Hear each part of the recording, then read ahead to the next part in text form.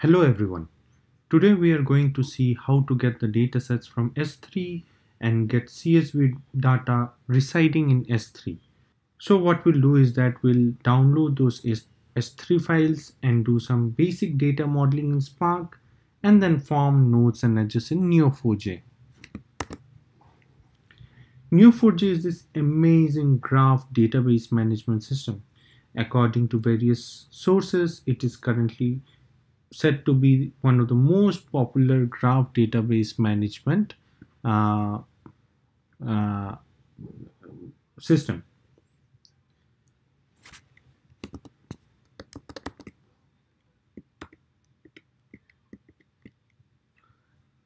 So here we have a Neo4j. I'm going to start a Neo4j instance. I am using a Neo4j of version 3.4.0. Interesting thing to notice is that it has a bold port apart from the usual HTTP port that we have. I can open this HTTP port and I can see the Neo4j. I can see my Neo4j database in my browser. It currently has no nodes and labels. Apart from this, there is the bold port.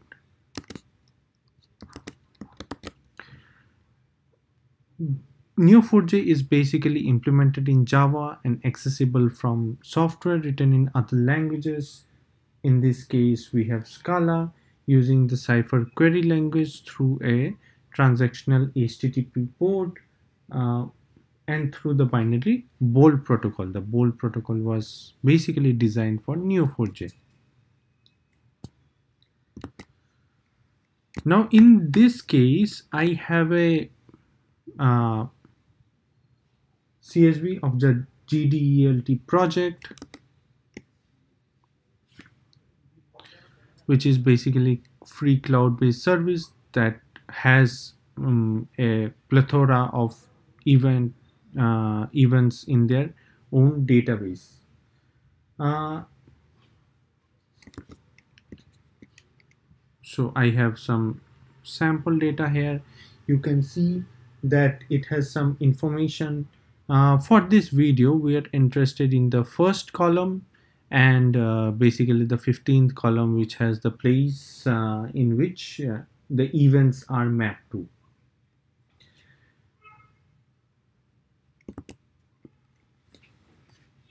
Basically, I will be taking a look at this specific file in S3. Now to parse the CSV in Spark, we open the Spark shell.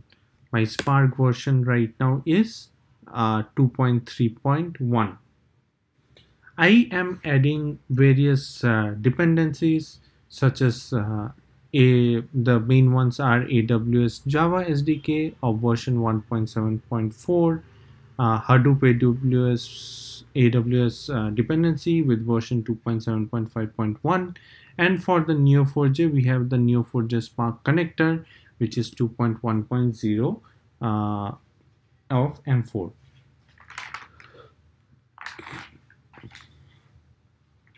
I will also need to use my AWS secret ID and AWS keys, which I've already activated in this specific terminal. Without this, I'll not be able to access my AWS S3 console.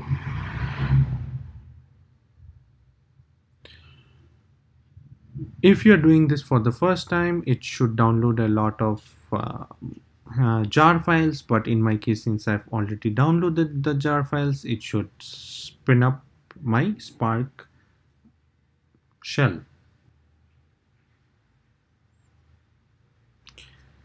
Now I have the Spark context available and the Spark session available, so let's get to the code. I will have a variable called lines, which is basically a text file of the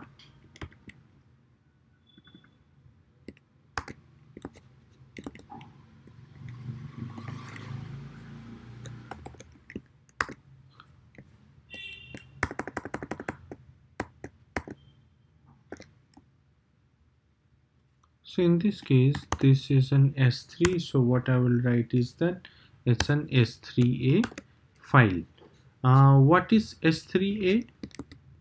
So I'll bring your attention to this Stack Overflow post, which is that the letter changing in the URI scheme makes a big difference.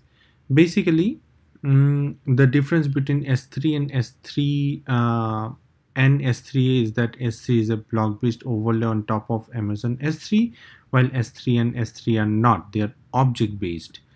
The difference between S3N and S3A is that S3N supports objects up to 5 gigabytes in size, while S3A supports objects up to 5 terabytes and has higher performance. S3A is a successor to S3N. So we'll be using the S3A format. This creates my RDD. Now to get the filtered parts of the column, I will create a variable called filtered lines, which is basically mapping two lines where I will split each line with my tab delimiter, which is my delimiter in this case, and then I will map this again where each line corresponds to the first element and the 15th element, or the 16th element. Now once we have this filtered RDD, we will create a data frame where of course first I need to define the names of the columns. So it's a sequence. First column will be the event, second column is the place. So my data frame will be filtered lines. I will transform it to a data frame where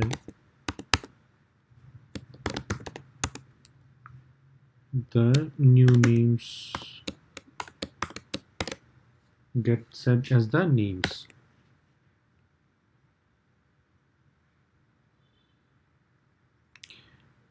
Now that I have my data frame, what I will do is I will try to see if this is somewhat correct.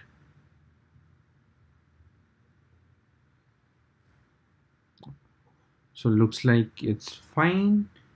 Now that we have the data frame, we can push to Neo4j.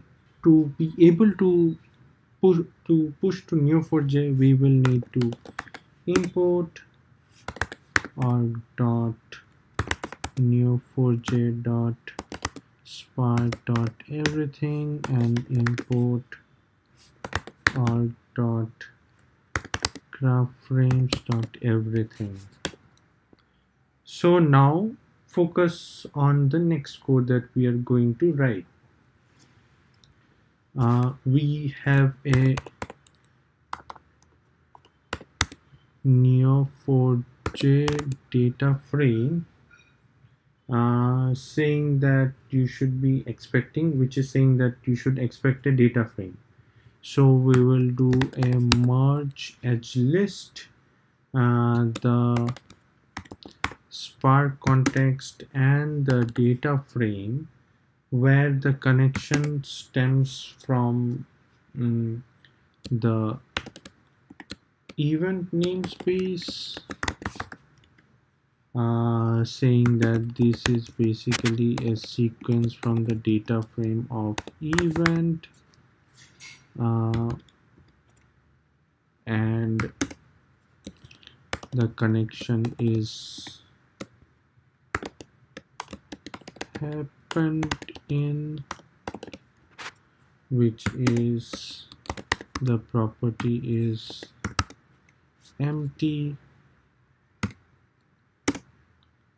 and we'll say that it's the next namespace is place, which is calling from the data frame place. Now we run this. This should take up a lot of time. We'll skip the video at this moment.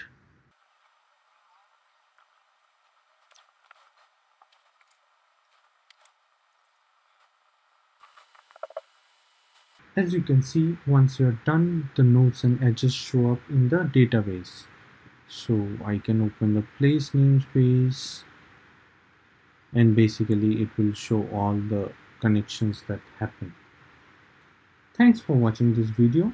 In case you're interested in machine learning and NLP,